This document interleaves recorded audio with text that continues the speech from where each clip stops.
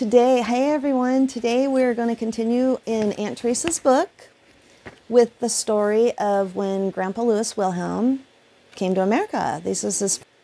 In his words, through Teresa's writings, we get to hear the story of when his first years here.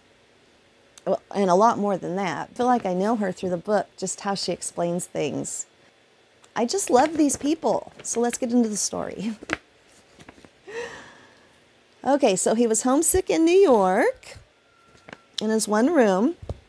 This is what happens next.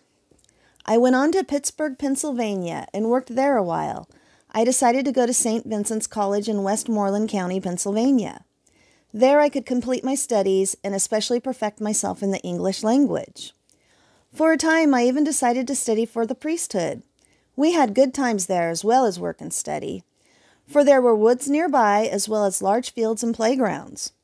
But I finally made the decision to get into some business for myself and to eventually marry and raise a good family. I was the last in my line and I had lost my inheritance. To make a fresh start in the new world became my ambition. I went farther west and began trading up and down the Mississippi in a flatboat. I went into partnership with a man named Schwartz. Here, too, is where I met my friend Charles Hoffman. The flatboat, with its wide deck and little cabin, was like a country store with general merchandise. We bought, sold, and traded at every little town and wharf. We fished in the river and sometimes tied the boat and went hunting possums and coon in the woods that adjoined the shore. I had a little dog that was a great help at these times. I also learned to play the banjo fairly well and to sing some of the Southern songs. I had learned to play a little on the violin and piano while in college. I can just picture him going down the Mississippi singing his Southern songs on his banjo. Doesn't he sound like a neat guy? I had learned the English language well by this time, with very little accent. My habit of meeting people at the mill in Germany stood me in great stead. I had always been a quiet talker and of very cheery, optimistic temperament. And my motto was, honesty is the best policy. So after 2 or 3 years, I began to have quite a sum of money saved up, as money went in those days. I decided to go out west to Los Angeles, California with my friend Charles Hoffman. He was honest as the day is long. I bought out that partnership and was now on my own. That was about 1888 or 1889. I opened up a grocery store on the corner of 9th and Main, and I was about 25 years old at the time.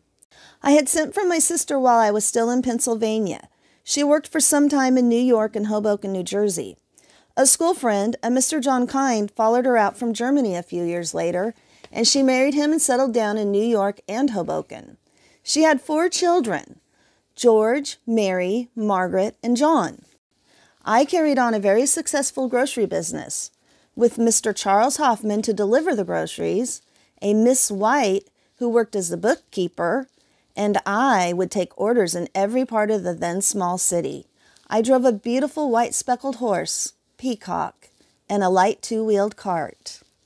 It was while taking orders down at the John J. Maxey Orange Grove home of 25 acres that I met my future wife, Katie. We went out with many a merry picnic crowd, or had delicious Sunday dinners at the Maxey home, after which we all played croquet, or if it was cooler, parcheesi in the house. Or there was piano music and singing. We were married in St. Vibiana's Cathedral in June 1892 and have lived happily ever after. And Papa concluded his story and smiled over at Mama. That is what I say, Wilhelm, she said, her face happy, yet with a couple of tears welling up in her sympathetic gray eyes. And now, said Papa in his cheerful way, we will take a trip to Hemet. Get on my knees, 2 of you at a time, starting with Alma and Walter. Baby Gladys was sound asleep on her little bed. And up and down Papa bounced them on his knees, calling out the different towns on the way to Hemet. Then Angela and Leo had their turn, then Laura and Carl, then Louis and I, big as we were. He would call out various camps he stopped at on his wagon trips, as well as the towns that the train went through. Now we are going through Clearwater, he would boom. Choo, choo, choo. Now we are in La Miranda. Now Fullerton. Choo, choo, choo. Chuckety, chuckety, chuckety, chuckety, and on through the towns, ending up with Paris, Val Verde, Coyote Pass, Hemet, Pleasant Valley Ranch. And to the end of each trip, down he would let us fall to the floor. And at the very last, our mother had a short, gentle little ride on his knees, too.